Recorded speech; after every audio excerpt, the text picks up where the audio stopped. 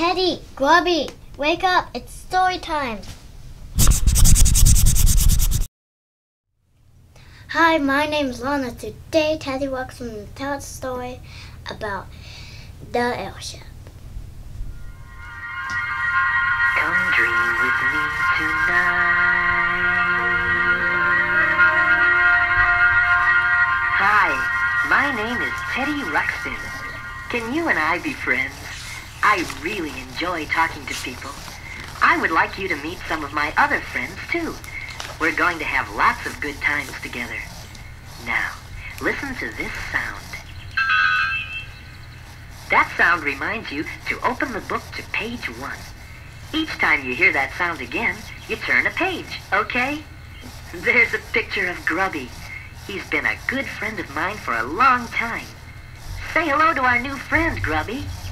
Oh, hi there. How are you? Remember, turn the page. Hey, Grubby, do you remember this song? Yeah, I sure do. Your friend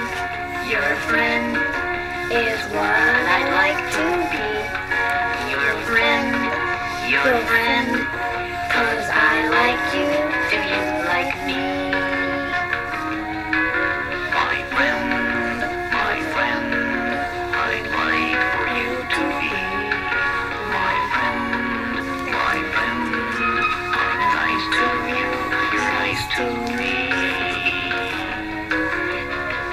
Friendship is a lovely word, it makes a lovely sound. Friendship people that you like and like to be around. Your friend is what I like to be. Your friend, 'cause I like you, do you like me? Of course, Grubby. My friend, I'd like for you to be. My friend, that's you, my friend. I'm nice to you, you're nice to me. Friends are people that you know when they have things to do. Friends are there to lend a hand when there are things that you must do. That's what friends are for. Your friend Is what I like to be. Your friend, 'cause I like you, do you like me? My friend, I'd like for you to be. my friend, I'm nice to you, you're nice to me. Smile, you are sort of feeling sad. Friends will make you happy, and I'm glad I have you for my friend. My friend.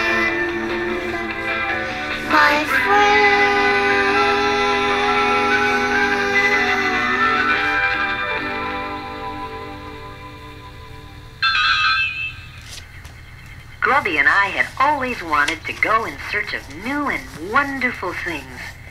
Then, one day, we found an old treasure map. The treasure was supposed to be hidden in the far-off land of Grundo.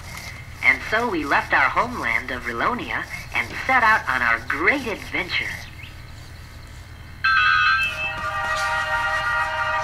Let's go to far-off places and search for treasures bright. Grundo was a long way from Rilonia, and after walking for many days, it didn't seem like we had made much progress. Teddy, my feet are getting sore. I must have stepped on every rock between Rilonia and here. You didn't tell me that adventure seeking would be this hard on my feet. As you can see, Grubby does have a lot of feet to worry about. So we decided to camp there overnight. The next morning, Grubby's feet were better, and we continued on our journey. That was the day we met Newton Gimmick. Oh, Hello there. My name is Newton Gimmick, but everyone just calls me Gimmick. I'm an inventor. Oh, yes, indeed. We discovered that Gimmick is a marvelous inventor. Oh, I think marvelous inventor might be exaggerating. It would probably be sufficient to say wonderful inventor. We also discovered that Gimmick is modest. We told Gimmick that we were on a journey to find a treasure. He said that one of his latest inventions might be very useful to us. Grubby and I were very interested, so we went to Gimmick's house to see just what this new invention was. Yes, here it is. I call it an airship. It looks like a boat. Oh, well, as a matter of fact, it did start out to be a boat, but then I realized that I'm not very close to water. No, you're not very close to water. Yeah, it would be kinda good for a boat to be close to water. Precisely. That was my exact conclusion. But then the idea hit me. If a boat could float on water, it could also float on air. If the air is hot, that is. Gimmick explained that by pumping hot air into a giant airbag under the ship, the hot air would rise and cause the ship to lift off the ground. It sounded logical, but somehow something didn't seem quite right. Teddy, something doesn't seem quite right. As the airbag filled with hot air, the ship began to lift off the ground. Hey, Teddy, it's working. Yes, just as I expected. Make sure all the tether lines are tight. Everyone, get aboard. The ship lifted off the ground, and Newton Gimmick was delighted with his new invention. But somehow something still didn't seem quite right. Do you know what it was? Teddy, something still doesn't seem quite right. And I think I know what it is. Whoa! Hey, we're tipping over. Watch out, Grubby!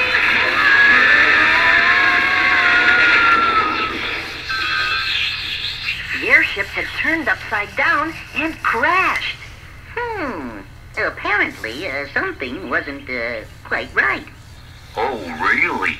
Maybe it was the hot airbag trying to get out from under the ship? Yes, Grubby. That may be it.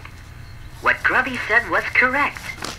By any chance, did you expect what would happen?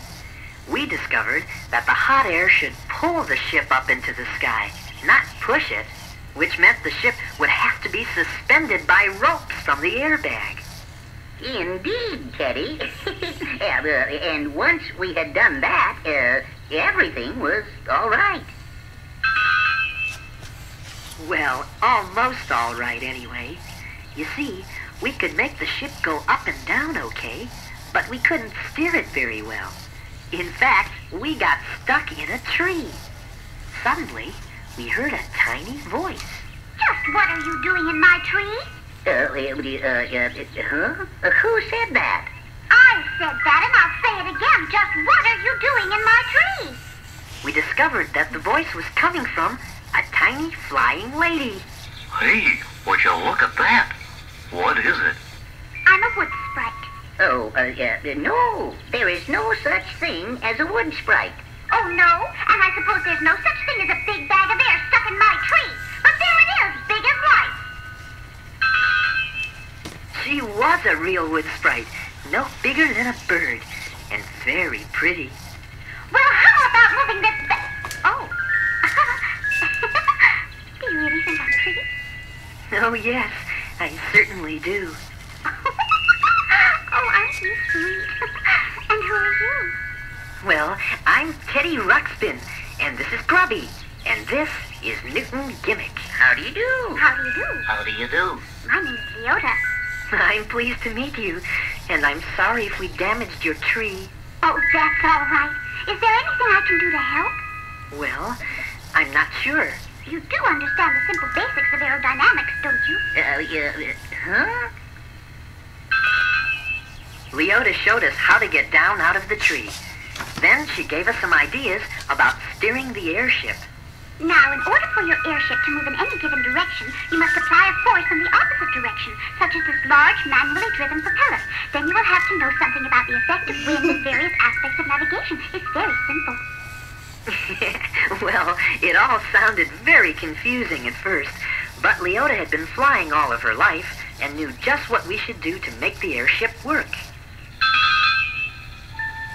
And so at last the airship flew perfectly. We said goodbye to Leota. Goodbye! Goodbye! Goodbye. Goodbye, everyone! And we were off on our way to Grundo in search of adventure and maybe to find a treasure.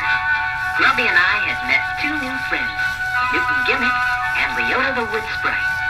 And I think we started to learn that it probably wouldn't matter too much if we ever found a treasure or not. The important thing would be the people we would meet and the things we would discover along the way. Come and discover the world with me. There are lots of people we can meet, lots of things to see. So come and discover the world with me. Like, what makes the leaves in autumn fall? What irritates a honeybee? Why are some people 6 feet tall? And others only 3. What makes the snow in winter fall? How does a sheepdog see? How come my favorite rubber ball can bounce into a tree? And sometimes when I trip and fall, why does the ground jump under me? Huh, I never thought about that. Come and discover the world with me. There are lots of people we can meet, lots of things to see. So come and discover the world with me. Huh, do you think that a snowflake knows just what shape it's gonna be? Now do you think a duck has toes? Why does a dog have fleas? Why are there feathers on my nose? What causes me to sneeze? Where does a balloon go? When you set it free. And overnight a mushroom grows, but it takes years to grow a tree. Don't ask me. Okay, I'll Discover the world with me. There are lots of people we can meet, lots of things to see. So come and discover the world with me. Come on, Teddy, let's go.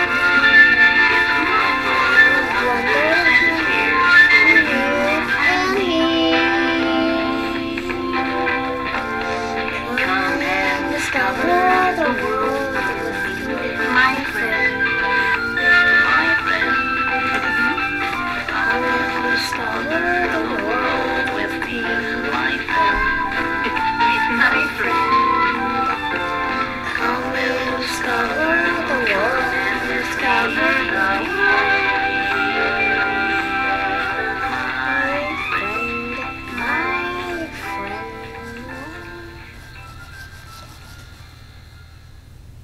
Bye guys, thanks for watching.